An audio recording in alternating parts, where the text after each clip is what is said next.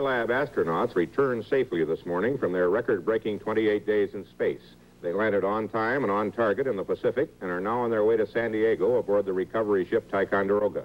ABC Science editor Jules Bergman reports. After separating from the Skylab space station during the night and igniting their rocket engine to slow down for re-entry, it was smooth sailing as their command module descended on all three parachutes. They splashed down 6.5 miles from the carrier Ticonderoga. Because of concern about their condition after 28 days in orbit, the recovery procedure was changed. All three astronauts stayed inside the command module instead of being taken out by helicopter. The carrier steamed to the spacecraft while frogmen installed flotation collars and made sure the astronauts were okay. As the Ticonderoga eased closer, a line was fired over to the frogmen, who then attached a heavier line, and the spacecraft was pulled over to the carrier. Then it was lifted up to the flight elevator by a winch. Inside the spacecraft, Dr. Joe Kerwin had already checked his own, as well as Conrad's and Paul Weitz's blood pressure and pulse to make sure they could walk out on their own. And walk they did, with Conrad just a hair shaky, Weitz somewhat more so, and Kerwin himself seemingly having the most trouble. After a quick exam, doctors on the carrier declared all three in better condition than they'd expected. Kerwin and Weitz both suffered from dizziness and lightheadedness, with Weitz's blood pressure low at first. But all three seem basically all right. They'll remain aboard the carrier until Sunday morning when it docks in San Diego. More tests lie ahead, but Skylab 1 has proven that man can not only exist, but work usefully in space on flights lasting a month. It clears the way for the next Skylab flight, a 2-month-long mission beginning in late July. This is Jules Bergman, ABC News, reporting. Skylab astronauts Pete Conrad, Joseph Kerwin, and Paul Weitz today ended their record 28-day space mission with a splashdown in the Pacific. Morton Dean has a report. Splashdown was 9 seconds early and right on target in the Pacific Ocean, 834 miles south of Ticonderoga, which moved alongside the spaceship. The swimmers worked with precision. This recovery, unlike those of the moon missions, this time the astronauts stayed in the command module until it was hoisted up onto the deck of the carrier. Some old-fashioned heaving and hoeing to bring this space-age spectacular to a successful conclusion. More than a few nervous moments waiting for the command module to come aboard, for that hatch to be opened, it was not known whether the astronauts would have to be carried out of the spacecraft, affected by their long stay in space and their swift flight back to Earth this morning. At Mission Commander Pete Conrad's home near Houston, a house full of people joined his wife to watch it all on television.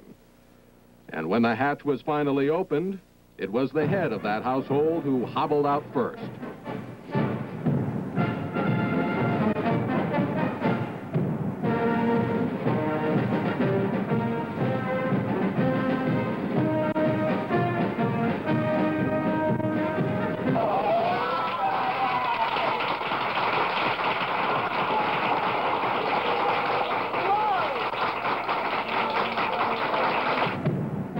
Three of the astronauts, Kerwin, Weitz, and Conrad, were feeling a bit woozy. They wobbled as they walked along the red carpet.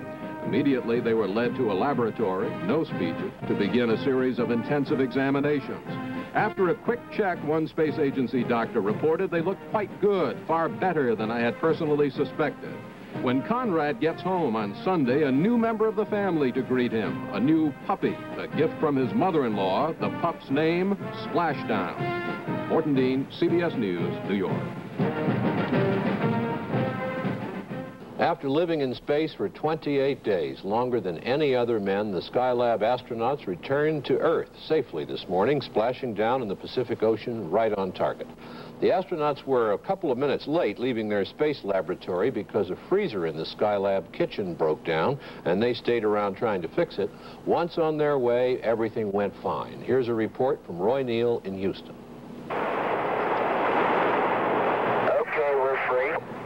The astronauts in their command module undocked and pulled away from the Skylab that had been their home in space for 28 days.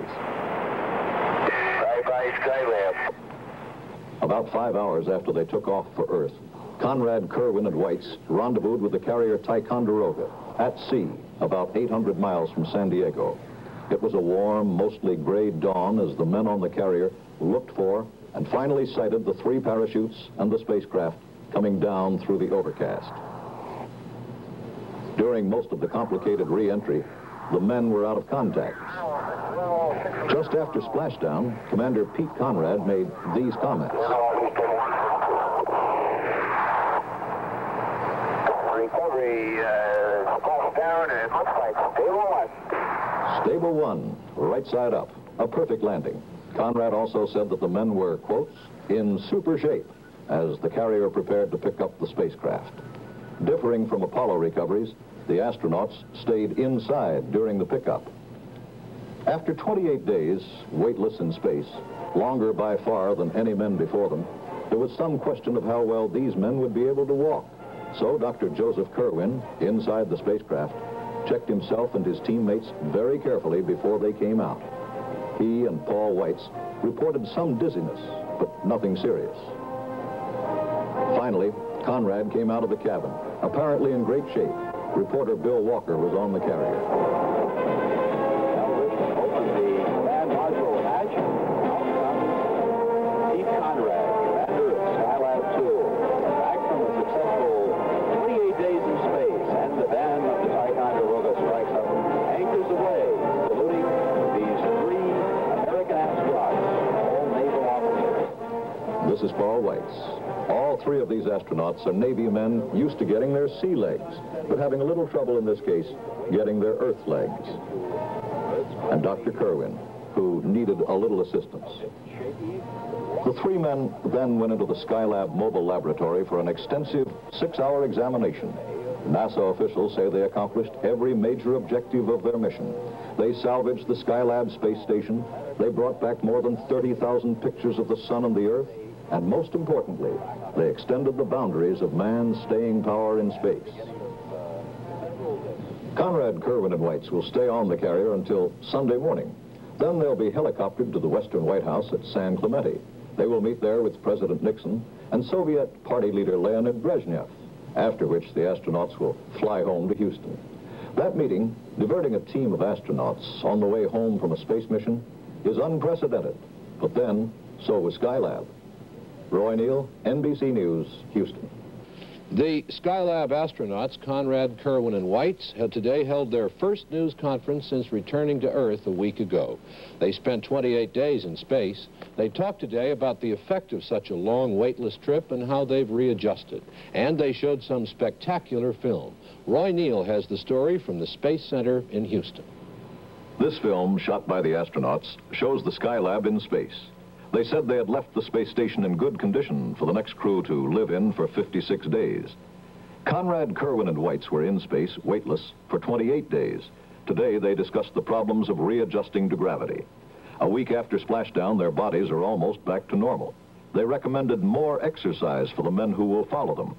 They recovered sufficiently in 2 days to handle normal activity, but their first few hours back on Earth were uncomfortable.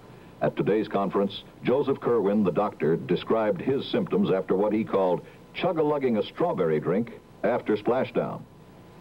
The farthest thought from my mind was getting seasick. But that's what happened, and I just got progressive. I noted the same vertigo and the same heaviness of the limbs that the other guys had, but superimposed on that was this awful feeling that the world is about to swallow you up, you know what I mean? It's no worse than a hangover or anything else, but there it is, and you've got to struggle through it. And it stayed with me through the entire day. I'm not sure, but I've read about hangovers in the medical literature. Naturally, you feel better after you throw up, and I managed to accomplish that feat about 3 hours later, and it was uphill from then, or downhill rather, whatever it is in 1G. Whatever.